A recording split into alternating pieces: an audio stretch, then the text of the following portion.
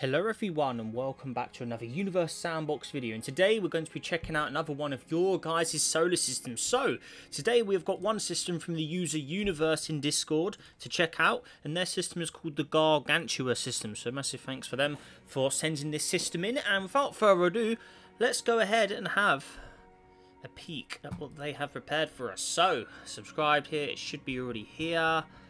There it is. Alrighty, okay, so whoa. What is that all about?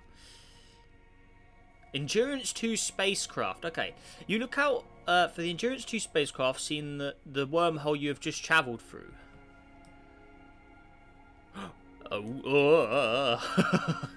Alright. Okay. Your computer notifies you of the data it gathered from probes and archives of previous missions. You open the tab and see the description. Spoilers about the Interstellar movie. Ah, okay. Gargantua, a supermassive black hole of 100 million solar masses. It is the centre of the system. Despite its mass and the fact it seems to be at the centre of a galaxy, the region seems emptier than your average galactic core, suggesting a galaxy that is really lifeless and dull. Despite this, there are several noteworthy objects around it. Okay, so whoa. Zooming. I'm still zooming out. Right. Okay. So wormhole is there. Just a miniature. So that's a wormhole. Okay. And then the probe came out of that. Okay. So the object itself. Oh, yeah. Okay. A supermassive black hole. It's a centre despite its mass. Oh yeah, no, we already read that. Okay, sorry, I'm just being silly. So Miller's planet. Oh my god, it's like inside the... It's like inside the black hole region, look. Oh my god, it's like right on the... I mean, we call that the event horizon pretty much. Like, it's right there. Okay, so this is a very strange existence here. Named after the researcher of the same name that landed on the planet. Miller's planet is an ocean planet with knee-high oceans until you encounter the massive waves. Despite being starless, Miller's planet is warmed by the accretion disk around the black hole and tidal heating. Okay. The waves are likely attributed to the massive tidal effects, so be careful. I'm not surprised with how big that black hole is. Whoa. Okay. Next up, we've got Man's planet. Named after Dr. Mann, the leading scientist of the Lazarus project, which plans to send 12 researchers through the wormhole that landed on the planet. Man's planet is actually an icy, frozen planet with a frozen clouds. Don't ask, blame the writers. With an atmosphere containing ammonia. Man's planet also has high inclination and a higher eccentricity, presumably how it hasn't dropped to absolute zero temperature. Okay, so the wormhole, which we already saw decades ago, NASA detected two black holes collide via gravitational waves, travelling through a wormhole that connects to another wormhole around Saturn, which caused NASA to discover the system in the first place. Not much is known about the wormhole itself.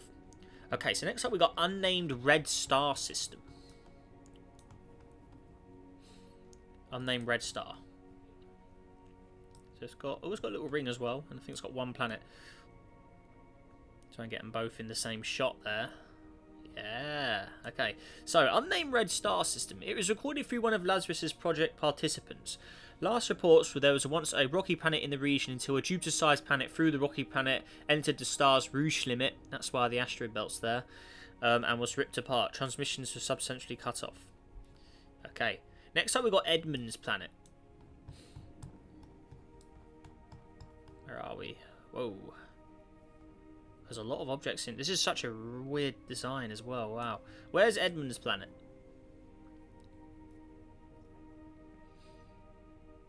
There it is. So it's over this. Okay, it's like an orbit of this star here. The only habitable planet in the region, Edmund's planet orbits a star similar to our home and is named after the researcher of the same name, and is considered a bright second home after the bright ravaged Earth. Edmund's planet is confirmed to have clouds, approved for water, oxygen, a provider for potential plant-like life, and solid land. More is to be explored. Other unnamed planets. The other planets are part of the Lazarus project and is where the rest of the researchers went to, although the fact that the participants did not communicate the signal for habitable signs suggests that it isn't suitable anyways. Okay, so we've got a neutron star chilling in here as well. So Edmund's planet orbits this star here. Okay. So black hole Gravitational wave source. Interesting. Okay. And then the rest are all unnamed planets. That's that all red. Okay. So what's this? Remnants. Oh, so this is around that ring, isn't it? Oh my god. Whoa, laggy. Whoa, that's a lot of particles. That's actually quite cool, actually. Look at that. The particles stand out. That is really cool, actually. I like that. So, unnamed Earth-sized planet. That's all that's left. And then the rest are all unnamed planets. So we'll go ahead and check them out. So we already saw the gas giants. There's one here. So a lot of unnamed planets. This is a very, very interesting crafted system. You know, all the planets are all over the place. I mean, this is crazy. So, there we are. Unnamed planet. So they can just sort of jumps all over the place to all of these guys. So, there's that one. Another unnamed planet. Just bouncing around the whole local area here. And then all the way over here. So there's all of the planets. Okay, so let's actually just try and get the orbits on. Let's actually see if this system actually... Okay, I get it. Okay, so there are orbits in that. Excellent, okay. So it's a very, very strange design, isn't it? You know, it's definitely unique. You know, really, really unique. I like it. So there's a neutron star as well chilling there. So here's the wormhole in the local area we started in, and obviously all these objects are really far out. I mean, look, if we look at the furthest object here, so that's this one. How far away is that? 1.2 light years. Because remember, he said this was like the start of a inside of a galaxy local disk. So in theory, this would be inside a galaxy. So for instance, if we were to use a galaxy, for instance, this would be sort of in the middle, wouldn't it? So I just want to try and use something quite basic, but in theory, we'd have something like this. He said it was a start inside of a galaxy, so it'd be sort of roughly, sort of like this. Inside the greater galaxy, so yeah, pretty cool though. I like it. Control Z, undo. There you go. Cool. So there we go. So that is the Gargantua system from the user universe in Discord. So massive thank you to them for sending this in. I enjoyed that. Quite an interesting build.